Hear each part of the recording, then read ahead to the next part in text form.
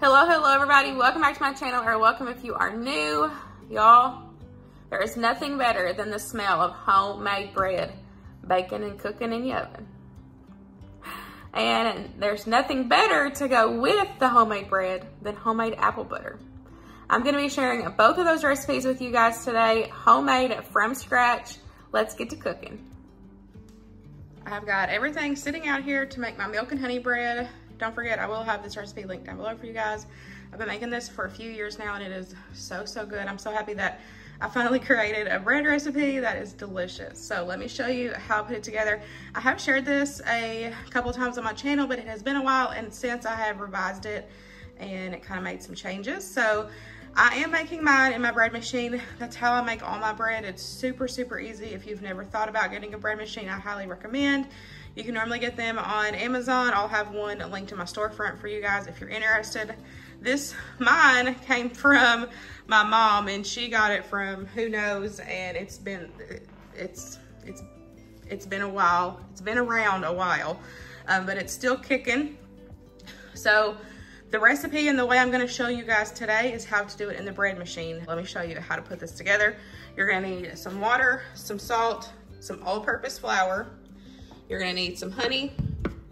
My yeast, I buy mine from Sam's Club in bulk, and I just keep what's not open in the freezer, and then what is open, I keep in mason jars in the fridge, and it lasts forever, pretty much. You also need some sugar, you need some milk, and you need some butter. So let me get it all set up and we'll mix it together. So before we get everything mixed in the bread machine, we've got to activate our yeast. So we're gonna take and add our water.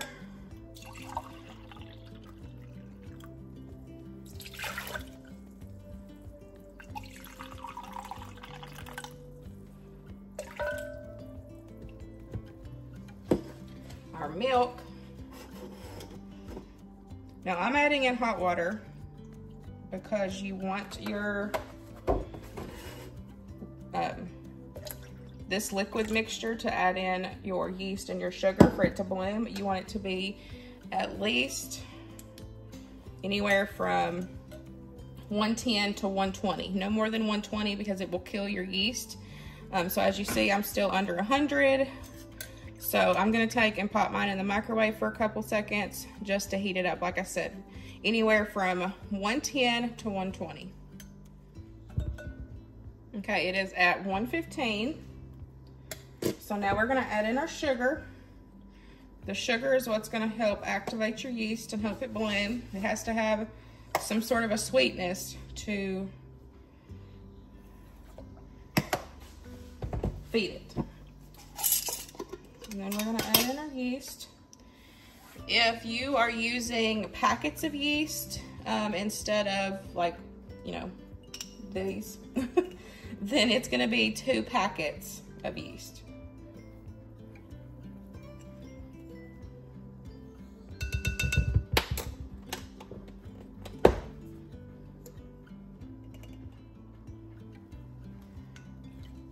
And give it a stir.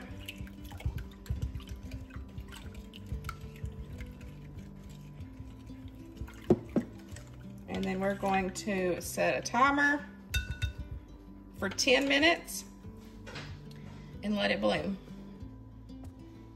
While that is back there blooming, and it's already started, I am going to go ahead and add in half of my flour to the bottom of my mixer, or yeah, it mixes it. My bread machine, I'm gonna add half.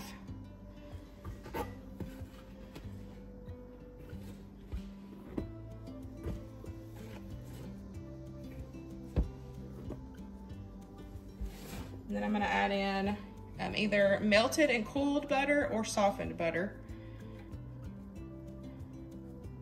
Add that in there. Then we're gonna add in our honey. This makes a world of difference, y'all. It is so good. And that's what gives it its name, milk and honey bread.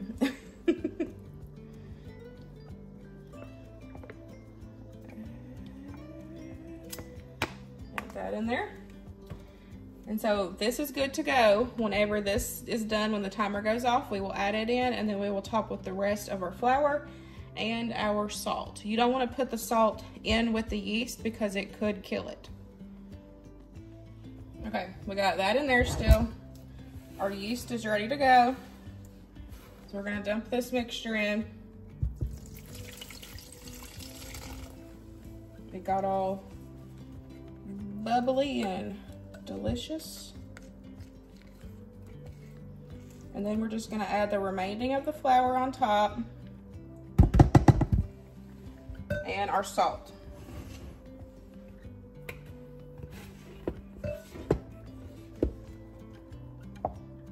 And I like to try to add the flour where it coats the top and doesn't have the yeast coming through.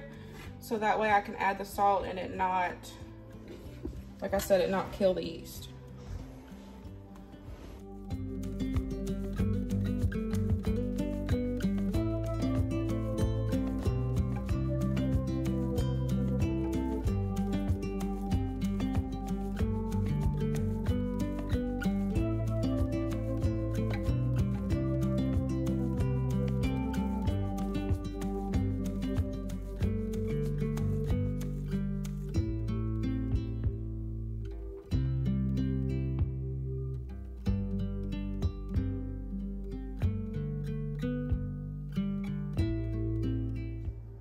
Okay, I got it in there. Excuse the messiness, y'all. It's well used, like I said.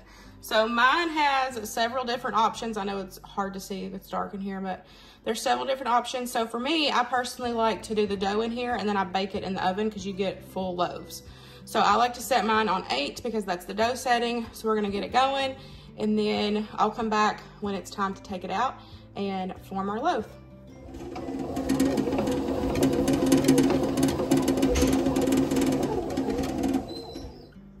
My timer just went off for my bread. It is ready to go. So I have got my Wilton loaf pan. This is the long sandwich loaf. This is the one I prefer to use, but if you don't have it, this does make 2 like regular smaller loaves. Like I said, I really like making it in this. I will have a link for this in my Amazon storefront if you're interested. I highly recommend. They do come in a 2-pack, so you get 2 of these. So I've already greased it. We're gonna get a little bit of flour out and then we're gonna roll it up and get it in there. Whenever you put it in here, you're gonna cover it with a clean towel, dish towel, and just push it to the side and let it sit and let it about double into size. I'm gonna time it for you guys because I'm not sure how long it's gonna take, but I am gonna time it this time so that way I can kind of give you an idea. I'm gonna go ahead and put a little bit of flour down. I just cleaned my counter, dried it off, just washed my hands. You don't need much, just a little bit. And then we're gonna add it in here. Now this recipe, today I'm sharing it as a loaf for you guys, but I have made this recipe as rolls and y'all, they are amazing. I wanted to do this for bread for this time, but I will be sharing the rolls in the future. Just the technique on how to get them, you know, like the process of from here, how to make them into rolls. But today we're just gonna do bread, but they are so good as rolls, I'm telling y'all. So it's just a little bit sticky. You get a little bit of flour on there. You don't want too much because it'll make your dough dense. So what I like to do is just press it out a little bit. And then what you're gonna do is you're gonna go from one end, start pulling and rolling.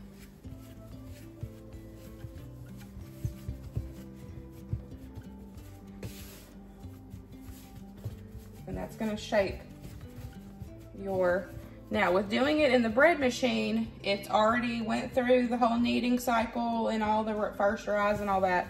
So for me, I don't have to worry about kneading it and everything. So the process for me, pulling it out of the bread machine, I'm just rolling it up, we're gonna put it in here, and then we're gonna cover it with a towel and let it sit until it doubles in size.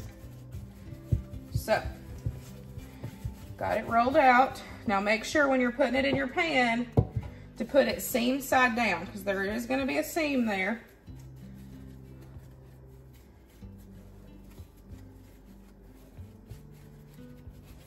And then I like to fold my ends in. because there's also a seam there. And then get it put in the pan. Then we're gonna get us a clean towel. Make sure it's a clean one. Don't use a dirty one, that's gross. I'm just gonna cover it and let it sit. And like I said, I'm gonna time it for you guys this time because I'm not sure how long it normally takes.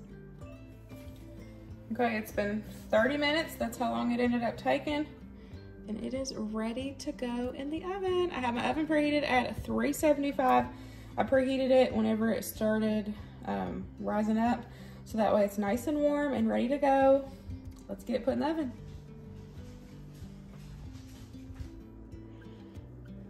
It is done. Oh, it smells so good in here. There's nothing like some homemade bread. The smell of homemade bread. So you want it to be anywhere from 190 to about 200 when it is ready to go. So it is 209, so it's ready to go. It ended up taking 35 minutes to bake, so at 375. So what I like to do is I'm going to take it out of this pan so that way it doesn't carry over cook because this is hot. I'm gonna take it out and I'm gonna put a towel over it, and as it cools, I've tested this before, and when I don't cover it with a towel when it's hot, it dries out easier. So I've noticed that if I cover it with a towel and let it completely cool with the towel on it, it holds in the moisture and it makes it super, super soft bread. So let's cover it up. Well, let's take it out and get it covered.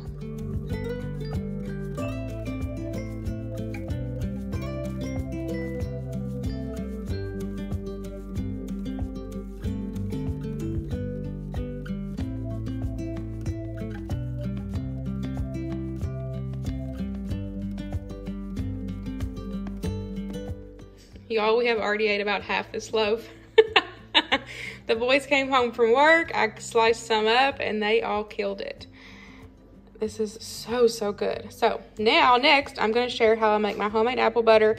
I did can mine. I will not share the canning process, but I'll have a couple videos linked of showing you how to water bath can. It is so easy, but y'all, it is delicious. So, so good, y'all.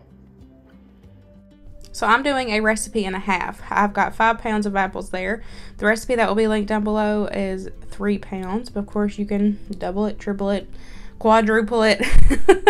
I have just washed and peeled them. Now I'm going to cut them as close to the core as I can. You don't want to waste any of that delicious apple. Slicing them up, and I'm just going to get them all in the crock pot.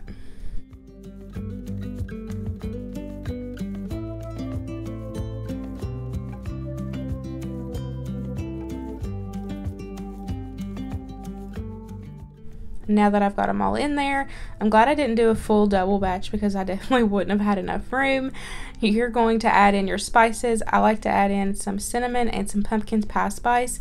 I really like the flavor that the pumpkin pie spice gives. If you don't have it, you can use what's equal to pumpkin pie spice, or just omit it and just do cinnamon. It's totally up to you. Don't forget that I will have this recipe linked down below for you guys so you can get exact measurements and everything.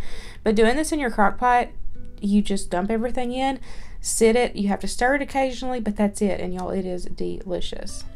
You're also going to add in some brown sugar and some regular sugar, as well as some apple juice. You're just going to give everything a good stir, and then you're going to cook it low and slow for about 8 to 10 hours, and just until it literally turns to mush.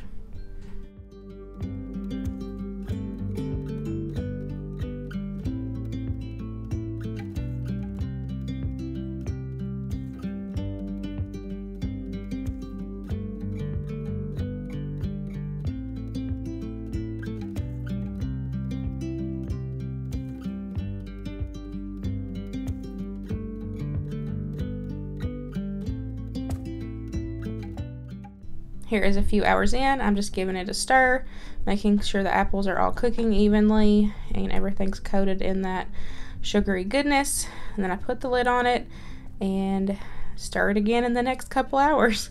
I stirred a few times throughout this process. Like I said, it just kind of helps with the overall cook, and I can kind of keep an eye on it and see how much longer it has. But all in all, it normally takes about a good 8 hours to cook them down.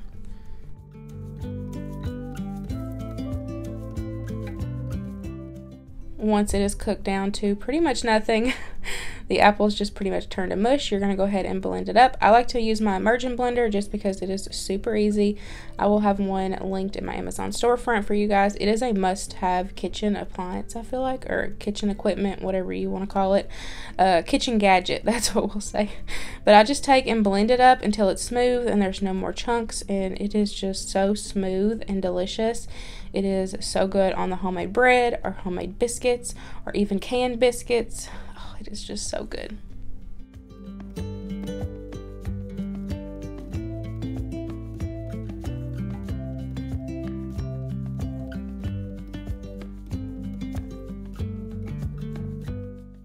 Here is what it looks like when it is all smooth. It is the perfect consistency, perfect texture, y'all. It is so delicious. You definitely have to give this one a try. And I did can it. I will have a video linked down below, kind of an idea of how to water bath can or pressure can, whatever you do. I'm not going to be sharing that process with you guys, but I did water bath can mine, and I ended up getting, I think, I got 4 pints out of that batch and a half. So that kind of gives you an idea of how much, if you need to know how much to make. And then if you don't can it, then you can freeze it if you want to, or you can just put it in a jar and put it in your fridge for probably a few weeks. I would say it would last a few weeks in your fridge. And that's it, guys. That wraps up today's video. I really hope you enjoyed these 2 super easy and delicious homemade from scratch recipes. Homemade bread and homemade apple butter are a match made in heaven. I hope you guys enjoyed today's video, and I'll see you in the next one. Bye, guys.